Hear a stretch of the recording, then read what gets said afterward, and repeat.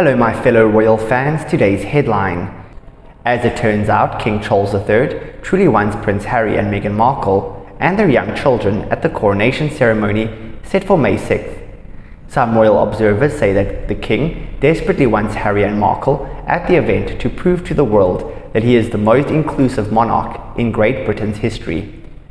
Others claim he needs the Duke and Duchess at the crowning ceremony to captivate a worldwide audience.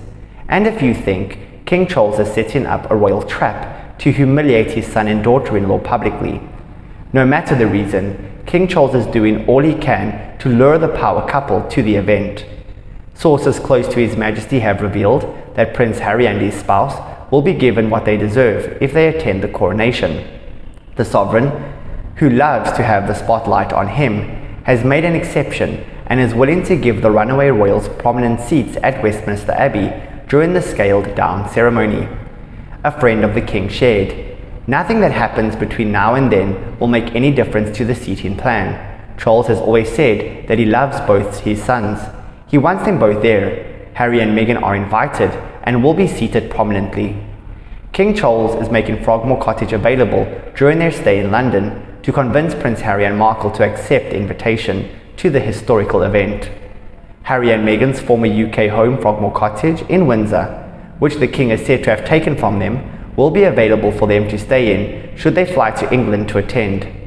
King Charles's decision to offer the keys to Frogmore and the front row seats at Westminster Abbey is part of intense negotiations with the Montecito couple. As sources revealed, the palace is trying to wrap up negotiations as quickly as possible because they can't go right up to the wire. It could lead to chaos. It could very well be that it ends in stalemate and they won't attend, but the palace is doing everything in its power to not let that happen. The palace is organising two schedules, one that includes the Sussexes and one that doesn't. They want to be prepared for any eventuality. I think they will come. What do you guys reckon? Leave your comments below, like and subscribe for more, and stay tuned to the channel for the latest royal news. Goodbye for now.